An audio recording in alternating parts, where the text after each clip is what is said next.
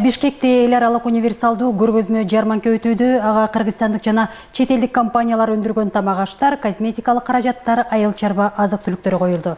Жарманкеге катышкан компанияларга өндүрмөн сатууга мүмкүнчүлүк түзүлүп, башка өнөктөштөр менен соода-экономикалык алаканы жолго салуу боюнча макулдашууга шарт түзүлдү. Жарманкеге кандай товарлар коюлду? Гүлнара Касымбекова айтып берет. Индонезиянын кофеси менен чайы жарманкеге келгендердин купулуна толду көрүнөт. Анын даамын татууга кезек да түзүлүп калды. Көрсө алардын чайы менен кофеси кыргыз базарына чыга элек экен. Өз продукциясын Кыргызстандын рыногуна алып чыгуу үчүн Жарманкеден кыргыз ишкерлери менен келишим түзүүгө кызыктар болууда.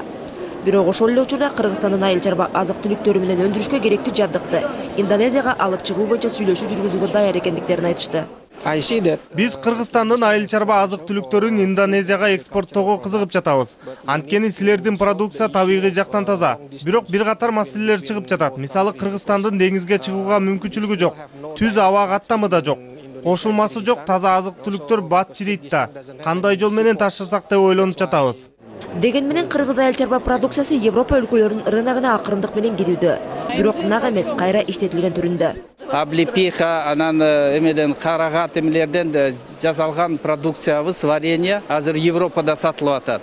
Биз өткөн жылда Францияга 6 биздин компанияны чыгарганбыз. Козугарындан баштап ошо кургатып, азыр Францияда сатылып атат. Жакында эле Евразия экономикалык биримдигинин алкагында Москвадагы гипермаркетте Кыргызстан үчүн бөлүнгөн павильон расмий ачылды.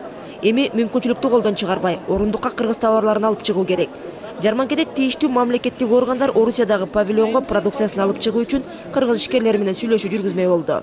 Россия жана Казакстан эмесине киришти, базарына киришти. Бирок бул деген ошол темптер абдан аз болуп атат да. Ойлордун бири бул деген ошондой темпти күчөтүш да. Биздин бияктагы өндүрүүчүлөр ошол чоң сыртка чыгып контракттарды түзүп келсин деген ой менен буну уюштуруп атабыз да. Жарманкеге келген чет элдик ишкерлер кыргыз коньягын, ун, эт азыктарын өз өлкөсүнө экспорттоого кызыктар болду. Жарманке бүткөнчө ишкерлер бул багытта сүйлөшүү жүргүзүп, макулдашууга келиши мүмкүн. Гүлнара Касымбекова, Тимур Сыдыгалиев, Коомдук 1 канал.